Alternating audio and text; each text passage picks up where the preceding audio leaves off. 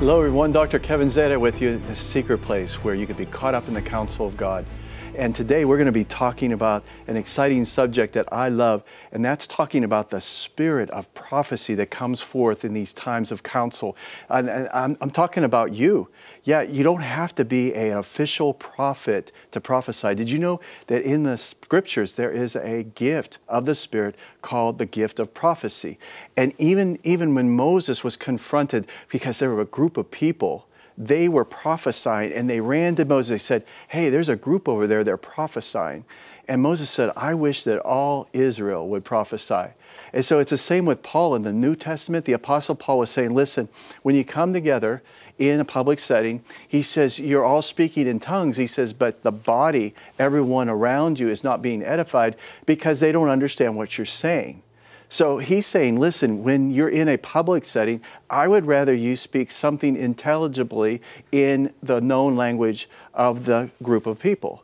So if you want to speak in tongues in a public place, he said you have to have an interpreter, someone who can interpret the tongues present, or you should just remain silent. Or he said, I would rather that you prophesy. He said, I wish that you would all prophesy so that the whole body would be built up. And so the idea here is that the body is built up, and prophecy is part of that in a public setting. However, I have found through the Lord Jesus Christ that also in your personal life, that when you pray in the Spirit, that in your spirit, there will be this time coming forth where there'll be an interpretation, where you'll start to speak out in your known language, or it just comes forth as prophecy. So you can actually speak forth by the Spirit of God in your known language, which is prophecy. So the Spirit wants to say some things. Now this is a stage that goes beyond you just praying humble prayers. You know, God loves the contrite and the humble one. You know, it says in Isaiah that He dwells as the high and lofty one. In Isaiah 57, it says this. It says, the high and lofty one who lives in eternity, the Holy One, says this, I live in the high and holy place with those whose spirits are contrite and humble. I restore the crushed spirit of the humble and revive the courage of those with repentant hearts. And so we can be humble and we can be contrite, and the Spirit of God will come in that time because we're repentant, and He can come in and build us up. Well, that's good, but what about when the authority comes in your spirit to where you go into prophecy? So I found this out. I actually slipped into this to where I started to have a command about me when I would pray. Now, I wondered at first, why did I get so bold? But see, even in the book of Acts, they prayed for boldness. They prayed for boldness because they were getting persecuted, and they asked for boldness, that the Lord would anoint them and give them boldness so that they could speak boldly the word of life, the word of truth to the people, the public. And that boldness caused them to overcome fear. But that boldness that I sensed, it was the authority of the Holy Spirit. And I realized that there was a command about me. And what I mean by that, there was an authority. You know, and I realized, like, it was amazing to me when I used to have to be armed for my job. It was amazing how, because I was armed, that people treated me differently because they treated me because I had authority. But see, the thing of it is I still had that authority, but it was that visible sign, something else that showed that I had authority. But in the Spirit, I didn't have anything visible to show that I had this authority. It just came to me. Like I said, I slipped into it. And you know what I'm talking about? Like, all of a sudden you just find yourself doing something that you tried and tried and tried and you couldn't do. And then one day it just came to you and you can do it. And it just seemed to come overnight. Well, that's what happened to me in prayer. So the Holy Spirit wants to counsel us in prayer. But when He starts to tell us things, there's a boldness that'll come on us, and you get a command about you. And so the Lord says He loves you. Okay, so you hear that, and the Lord's counseling you in the secret place, and He tells you He loves you. He tells you that you're accepted. He tells you that you're not a victim.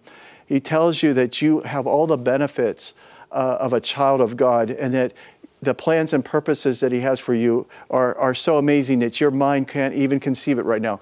But see, what happens if all of a sudden you start to realize, wow, I have benefits, I have benefits in the covenant. And you start to think, I am valuable. I am not a victim. The devil's a victim. See, all these things we've talked about, they start to become so real to you because revelation sets in. And when revelation sets in, all of a sudden, there's a command about you because you're sure of something. It's no longer something you're trying. It's something that you're going to do and implement in your life. That's what I'm talking about with the spirit of prophecy. It's where you get a command about you, and all of a sudden you know what God's will is, and you start to pray it out, but it's more of a proclaiming. So you start to say, this is what the Spirit of the Lord is saying, and you start to prophesy, and you can feel the angels. I sense the angels come into the room. When I'm speaking forth from the Spirit, I'm speaking forth out of maybe the future, but I find that there's so much authority into it that it actually happens. It's something that happens to a believer in the secret place where they receive counsel, and they start to see it implemented in their life. So what will happen with you is as you progress and you mature, you start to consider and you realize, wow, this stuff that God's saying about me is amazing. And I really am a child of God. I have benefits. And all of a sudden you find yourself caught up. Now, John was in the Spirit on the Lord's day on the Isle of Patmos. He was caught up. And some translations say he was wrapped up and taken into the Spirit. Now, I've had this happen many times, but I feel like right now talking to you, I feel that same thing happening to me. I have the reality that I'm seeing people set free in my lifetime because the Lord sent me back to speak to this generation. So I was in the future, and I was shown all the needs that are here in this generation. And Jesus asked me to come back and speak to this generation. And I said, Lord, they don't see their need. They don't see their condition. They're lukewarm, but they don't even know it. And you can't even tell them they're lukewarm. And Jesus said, you must go back and speak to this generation. And I said, well, how am I going to even show them their need? They feel like they're well-dressed, they're doing well, that they're prosperous, that they can see. And, you know, just like Jesus was talking to the church in the book of Revelation in the Laodicean church, they were lukewarm. He said, if you would ask me, I would give you these things. He said, you think you're well clothed, but you're really naked. You think you can see, but you're blind. You know, you think that you're prosperous, but you're poor. And he said, here's the solution. You ask me, and I will give you a robe of righteousness. You ask me, and I'll give you eye salve for your eyes so that you can see. And he said, and you ask me, and I will give you gold that's been tried in the fire.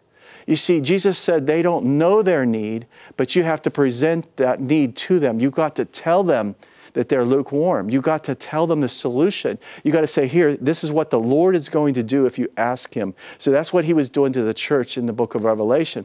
So the Spirit of God is saying that to all of us all the time in the secret place, in the council room. He's wanting to get over to us our need. So Jesus said to me, if I send you back, He said, you're going to speak and you're going to reroute people's lives by what you say. And I said, what does that mean? And He said, by my Spirit, you're going to speak. And when you speak, He said, the path that they had chosen for themselves, they're going to immediately know that that's their path and not my path. And He said, you're going to be sent to them.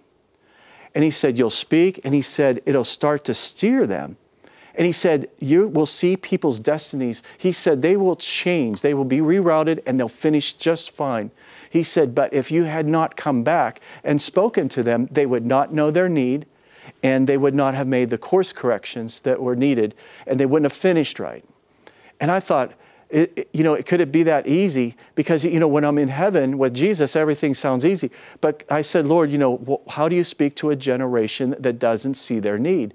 They're self-sufficient. They don't act like they need you desperately. See, I saw that I needed every breath. It was a gift. My breath was taken away from me when I died on the operating table. I went to heaven and I couldn't get back in my body. I didn't know how to get back in. Jesus took me. And I realized that every breath was a gift. I realized every day I wake up, it's a gift. Every day. I think about God giving me another day, another breath. And I realized that that's how life is supposed to be with Jesus. But if we don't realize that, if we don't realize that John 15 is true, that Jesus said, without me, you can do nothing.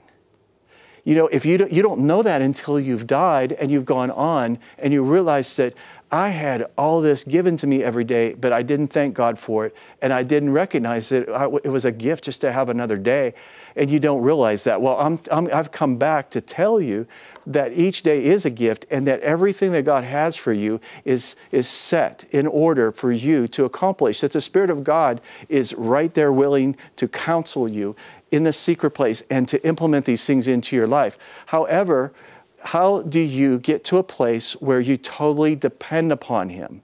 Have you ever thought about, like, oh, you know, you just have to depend upon God. You just put your life in His hands and just trust Him. You know, that's easy to say, but walking it out in the reality of this world, it's a fallen world. And the world doesn't help you to do this. You're going to have to be very focused on your mission and what God has called you to do. So you need to know what God's will is. God is going to come in and help you, but you got to ask Him.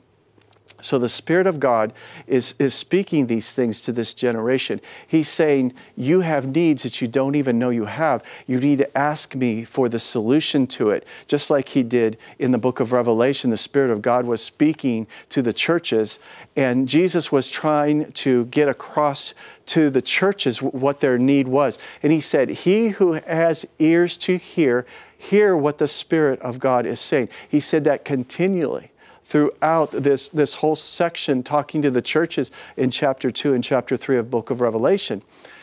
Jesus constantly said that to John. He who has ears to hear, let him hear what the Spirit is saying. So in other words, it's possible that people weren't hearing. In fact, He had to send John to write a letter to the pastor or the head of the 7 churches, because the Spirit of God was saying things, but they weren't hearing. And so John had to write these letters. And God was using John to do that. But the Spirit wants to reveal your need in the secret place. He wants to counsel you. And so there's this process that you've got to turn it over in your heart. And then you've got to listen for instruction, because what He's saying is the path you've chosen is not the right path. You have to be humble and know that you've got to accept that. So God only dwells with the humble and the contrite in spirit. And it says that those who have repentant hearts. So that's the formula for God coming in and helping people. So Jesus told me, He said, when you go back, He said, let the Holy Spirit guide you, but you're going to speak prophetically from a place of command. And He said, I'm going to actually come and stand beside you and tell you in your ear what you're supposed to say. As you hear that, just repeat it, and you'll watch people's lives being rerouted. That's because I'm speaking out of my Spirit. So in prayer, I wanted to relay this to you today. In prayer, in the secret place, the Holy Spirit will start to rise up in you to where you start to prophesy. You'll start to speak by the Spirit, and you'll be proclaiming. It's no longer a request. So do you understand there's a difference between asking God for something and actually proclaiming what the Lord is doing or saying? You become prophetic. In other words, there's an utterance that comes, but with that there's a boldness. So many of you, I know that you're on the edge of this because the Lord's having me speak on this. And so this session is for you. When you're praying in the Spirit and you start to get bold, you start to feel an utterance coming out, then you need to learn to yield to that boldness and start saying it. And saying, Lord, I know you want to move, so Lord, just move by your Spirit. That's what you start saying. Lord, I know you want to heal people. You're willing. So just begin. Just release that healing power. I want to see people healed. Lord, I know you want people delivered. I know that you want to destroy the works of the devil that is in people's lives. So by your Spirit, I just proclaim that the Spirit of God is driving out the devil by the name of Jesus, that the blood of Jesus begin to work. And as you start to proclaim these things, prayer becomes something of a command. So you start to command these things to come to pass. There's a boldness. It's prophecy. but it's prophecy with boldness that goes beyond request. So you understand the word ask in the Bible, when it says ask and you shall receive, the word there is more of the demand and you shall receive. In other words, God has already given it to you. The devil is holding it back. That's the idea there. So it's ask and you shall receive, or demand what has been given to you, and you shall receive it. Knock, and the door shall be opened. In other words, you knock because the door will be opened. And then you seek because you're going to find. You seek knowing you're going to find. It's not a stab in the dark, so to speak. So the Spirit of the Lord starts to switch your prayer over to prophetic, to where you start prophesying to your world. You start to frame your world by words, but it's from the Spirit of God proclaiming. Now, I remember the Spirit of God telling me things out of my mouth, and none of that was happening at the time. And then it started to happen. So I started to realize, as I started to mature in this area, I started to tell the Spirit of God that He had total permission to pick me up and take me wherever He wanted me to go. So He would actually take me places. He would actually show me in prayer what I was supposed to pray for, actually show me people that I hadn't met yet. He would show me situations where I would address it, and then later I would find out about that situation, and it had resolved. So I'm listening to this person tell a story about God delivering them and helping them, but they didn't know that weeks before, the Holy Spirit had taken me up in the Spirit and shown me that very thing. And so there is this realm of the Spirit where it's prophetic. In other words, you have eagle eyes. You can see into the Spirit. And in this place, there is no doubt. There is no fear. Do you realize that? That there is a place in the Spirit that you can mature to where you don't fear, you don't doubt anymore. And as the angel of the Lord surrounds you right now, I'm speaking to you prophetically right now. And the angel of the Lord is visiting many of you right now.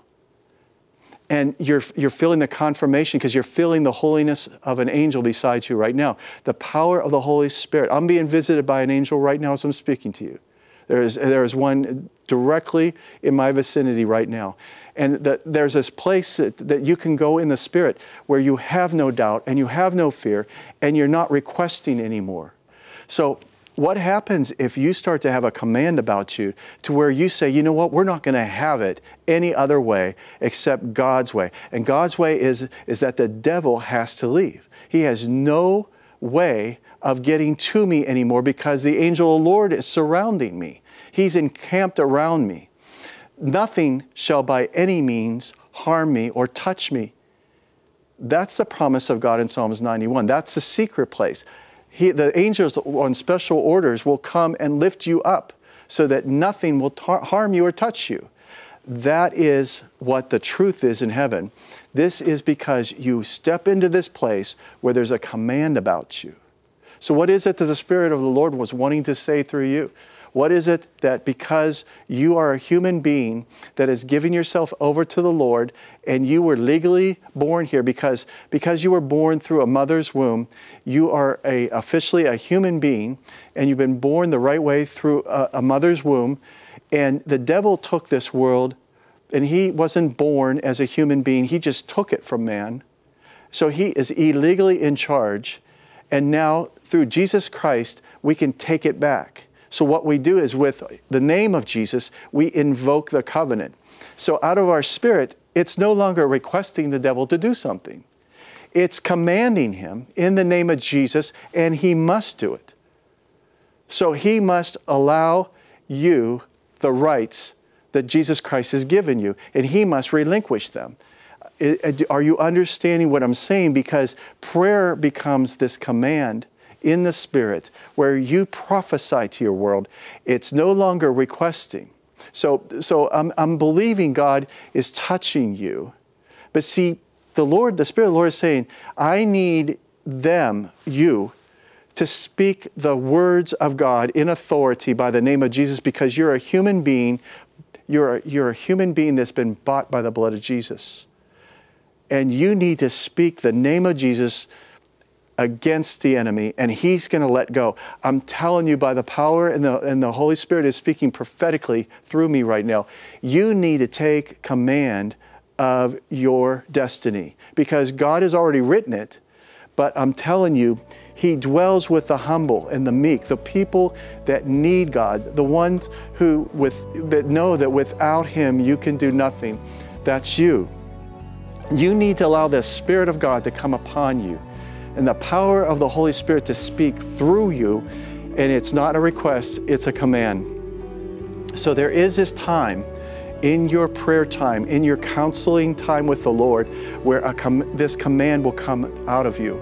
You need to yield to that and say, you know what, devil, we're not going to have it your way. We're going to have it God's way. And I'm just going to tell you what God's doing. God is setting people free. God is healing people. And you just start to tell them, you're being driven out.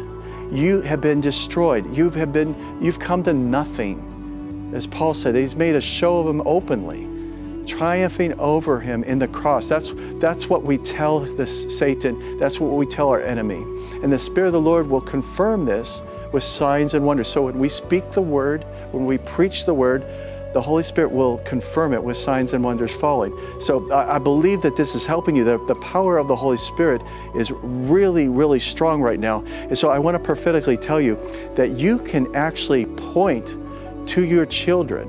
You can speak to their pictures, and you can command those evil spirits to let go of your children. You can speak to your loved ones. You can speak to your boss in the Spirit. You could just, in prayer, there's a command that comes about you, and you just say, you know what, devil, you can't have my loved ones. You can't have my family.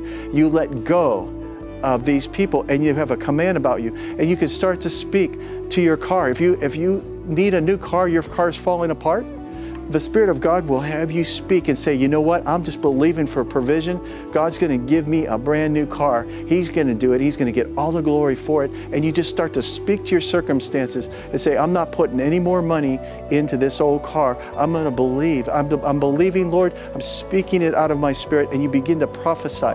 I have seen the Spirit speaking things ahead of time and seen them happen. So just trust in the Lord with all your heart. Lean not into your own understanding.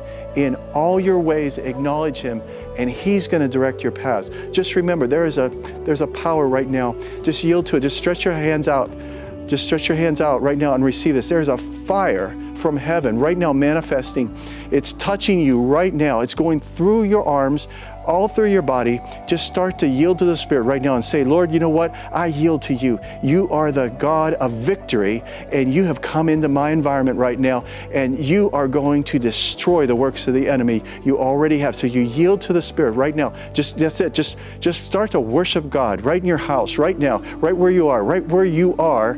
You're being set free right now. And there's many people, even arthritis in your knees. I see people with knees, arthritis. There's all kinds of issues that are being resolved right now in your bones, in your joints, right now, in the name of Jesus Christ. Thank you, Lord, for healing the people. Thank you for joining me on the show.